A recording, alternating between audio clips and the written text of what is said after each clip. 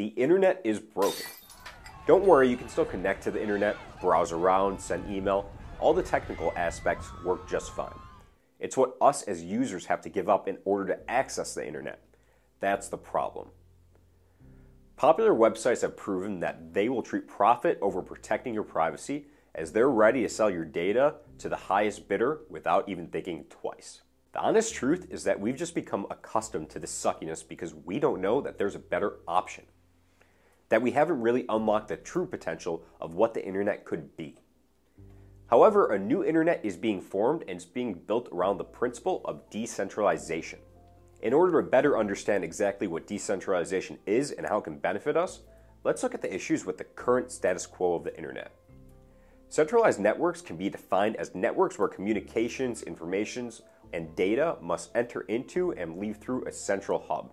That central hub is often in the form of private servers. This framework has led to a technically efficient internet, but it's also one that is always dependent on users sacrificing their privacy and personal information. If you want to access social media platforms like Facebook and Twitter, well, you're signing an agreement that essentially allows them to sell your information to third parties as well as use your content. But it's not just the internet that has centralized entities. They're everywhere.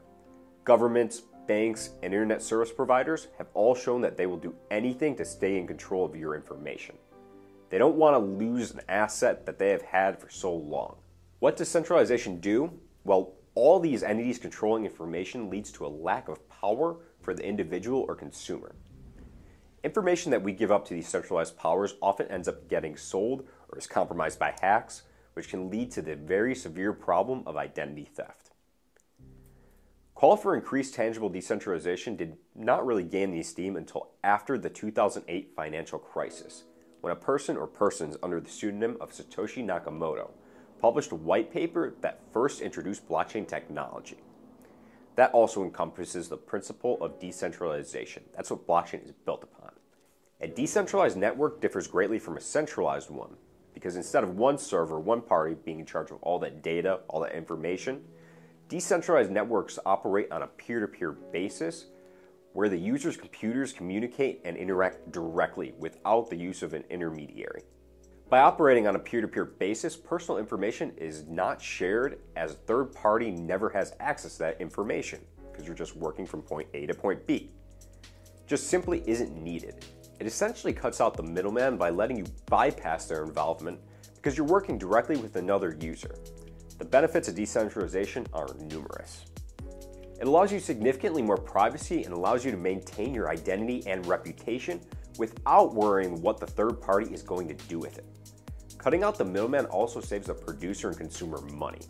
And the most important thing that decentralization can provide is freedom. The freedom to use an internet without the caveat of having to give up your personal information that could fall into the wrong hands. Now, it's important to understand that the internet has a long way to go before it becomes completely decentralized, but it's undeniable that this trend is already starting. And that's our video on the principle of decentralization. It's a new concept. Any questions or comments, throw those down below in the comments section. Hope you enjoyed the video. If you did, let us know by smashing that like button and also hit that subscribe button to get notified of any of our future content. Also be sure to check out blockchain.wtf for all your blockchain and cryptocurrency information needs. This has been Jeremy from Blockchain WTF. I'll see you next time.